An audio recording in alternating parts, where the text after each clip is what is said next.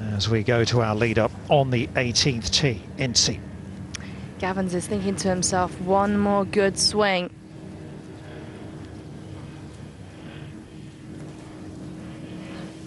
A lot could go wrong. Water right, waist area left. Don't do that. Don't do that.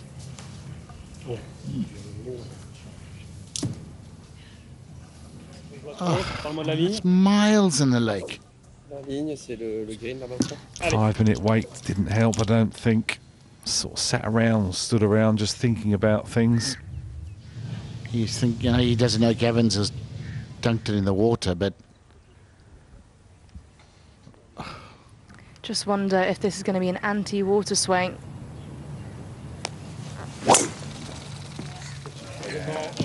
Always feels easier the second time round. I don't know why.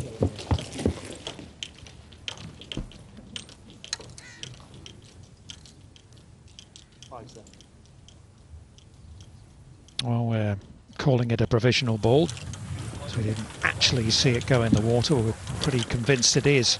Wet though for Gavins. A little bit surprised by Bjork's pitch. So back down this hole to Gavins. Looks like he's drawn the 3-wood here. See, this is exactly why I think it's interesting, why you wouldn't want to know what the situation is. 286 yards to go. This is not a flag that you go for.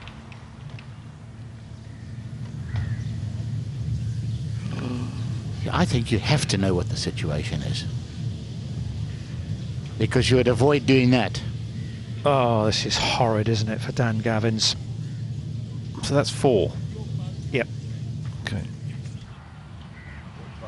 Well, his mind must be racing at the moment, mustn't it? What am I doing? What have I done? Just trying to wonder, has he actually walked up to the green yet or not? Because I haven't seen him walk forward.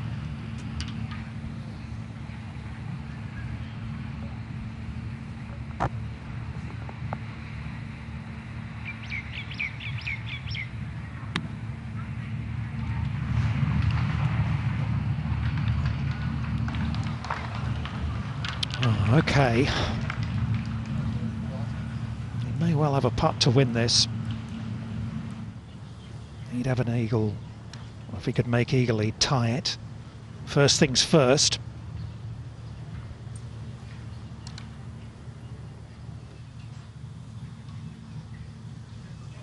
Oh, can you believe it?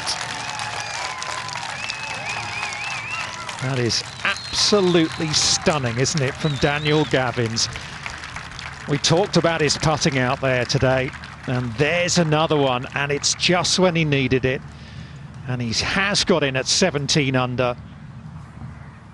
Wowee. Well, there you go. What a game it is.